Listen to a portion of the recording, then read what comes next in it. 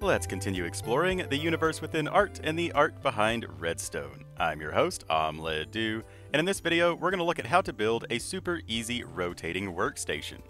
This video was requested by Raul BPC. Thank you so much for leaving a comment and a request, so I really hope you enjoy. Now technically, this can be used to rotate any blocks. It doesn't have to be used with workstations. We'll also go over some alternative ways to activate it, how to make it as big or as small as you want, and how to make a tileable design. So no matter if you just want a simple rotating workstation, or you want to try your hand at building a slot machine, hopefully this video will give you all of the information you will need in order to use these block rotators. The mechanics are super simple. You just have 4 pistons that are pushing blocks in a circular motion. Now on Bedrock, you can use pistons to move containers and entities such as furnaces and chests, but on Java, you cannot.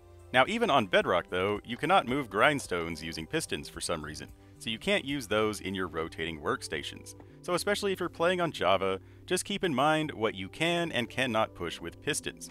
But once you hide the redstone, it will look something like this. But without further ado, let's build it. So this thing is super cheap. These are all the materials you will need to make a 5-block rotator. If you're playing on an earlier version and can't use or don't want to use a copper bulb, we'll also go over some alternative ways to activate it near the end of the video.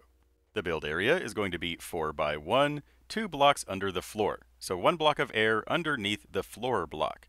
And I went ahead and dug out some extra room around our build area just to make it easier to build and easier to see. But we're going to start off by placing a solid block on the front with a piston facing toward the back and then an observer facing toward the back.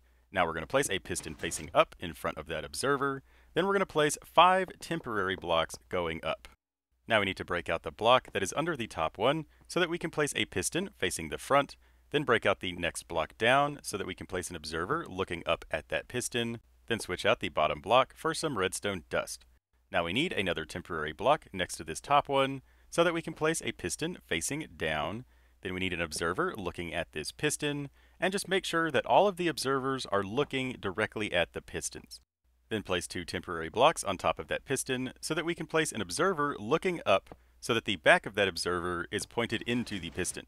Now place a comparator facing the back on top of that observer, a copper bulb next to that comparator, a solid block underneath that copper bulb with a wooden button on it. That button needs to be a wooden button, not a stone button. We'll talk about why later on. But now we just need to put in our workstations or our blocks. Just make sure to leave a space on the front row. So the front row needs to have 1 less block than the back row. But now if we press the button, it should all just start working.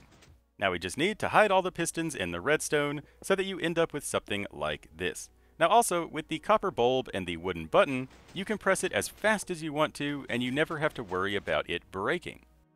And if you want to build this at a smaller or bigger size, that is super duper easy, so let's go over how. So the smaller size, essentially, you just raise up all of this bottom part up by 1 block, and you get rid of that dust. So if we just raise all of this by 1 block from what we just built, it will function exactly the same, except that it will hold 3 blocks or 3 workstations instead of 5.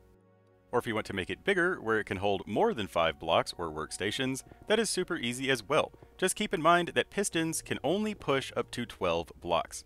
All we have to do to expand it is simply add more observers, blocks, and redstone.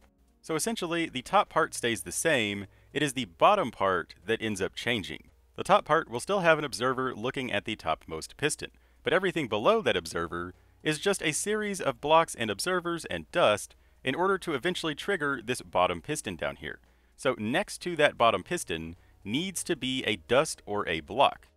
So if you need to, you can always add an observer that is looking at the back of another observer. This will extend it down by 1 block so that you make sure that you have either a block or a dust next to that bottom piston. But observers cannot notice changes in solid blocks, so you would need to switch out that solid block for a dust in this specific example. But also in this example, it was fine just continuing the normal pattern of observer block dust, observer block dust. Now also, at some point when you're making this taller, you will need to lower the input button. So like here, we have the observer facing to the side, so the back of that observer is still going into that piston. That way we can run the button a little bit lower. Now as for a tileable design, it is exactly the same, except that you can't use any redstone dust. So on the 5-block design that we tutorialed out, all we would have to do is break the dust, add an observer looking into the back of that observer, and stick a block coming out of the back of that, and we can now tile this as many times as we want to. One of the nice things about tiling is that you can activate them individually, or if you run dust to all of the lamps, you can activate all of the cells at the same time, like so. So this could function as a, slot machine or something like that. Now, if we have it even taller, where we end up having dust on top of observers like this, all we have to do is switch out the dust with a dropper. The dropper will get activated from the solid block that is activated from the observer, and observers can notice when droppers activate. Now, this bottom section can't be a dropper or dust, so we need to add another observer down here so that we can power the block that is next to the piston. So when tiling these, you have to have a solid block next to the bottom piston, because that's the only thing you can power. Now, just in case you're playing on an earlier version that doesn't have copper bulbs, or if you just don't want to use a copper bulb, there are alternatives. Like we can place a lever onto a dropper or a redstone lamp, with an observer looking at that, then switch the observer and the block here on the top so that the observer is looking up and is placed on the corner, with dust on top of those two blocks. Or we can just simply add a button that activates the top front piston. So either by placing a button directly on the piston, or sticking the button on a block that is next to the piston, then we can just delete the entire copper bulb section, and this would work too. But there are problems with these designs that the copper bulb totally fixes. So the simple button one not only is really slow, but also if you activate it too quickly, it will end up breaking the machine by pushing one of the observers completely out of the way. So you'd have to go in and fix it. And the lever version does speed it up a bit, but it still has the same problem where if you activate it too quickly, it will break. Luckily, both of these designs can be fixed simply by adding 4 pieces of obsidian. Since pistons cannot move obsidian, if you place one directly opposite of all 4 of the pistons, this will prevent it from ever breaking. Now, one problem with this is that it limits the number of blocks that you can see from the front down to 1. We can no longer see 2 of the workstations, which is kind of sad, but we could spam the input as fast as we want to, and it will never ever break. Now, using a copper bulb with a wooden button accomplishes the same thing. No matter how fast you activate the wooden button, it will never ever break. However, if you use a stone button, it can be activated too quickly and therefore will break, because stone buttons activate for a less amount of time than wooden ones do. So just use a copper bulb with a wooden button and you'll never have any problems. But let me know down in the comments what you plan on using this for. Are you going to make a single rotating workstation, or are you going to use the tileable design for something fancy? You could even use this block rotator as the visual display on a slot machine.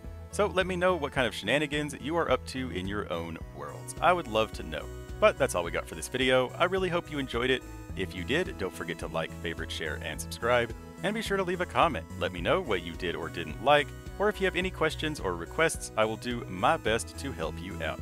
Or if you don't know what to say, just tell me hi. I would love to hear from you. But that's all we got, so until next time, I've been your host, OmLedu, sharing a redstone trick or two, and reminding you, as always, don't forget to have fun. Bye-bye!